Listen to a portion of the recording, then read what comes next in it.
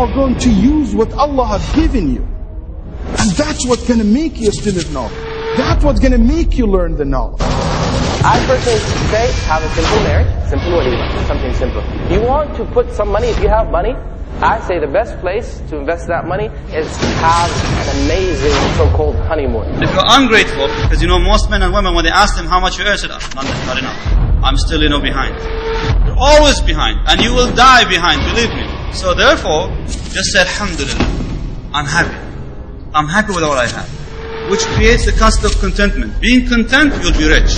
You have to understand, we are at the forefront of the Muslim Ummah, da'wah of Muslim Ummah right now. The truth.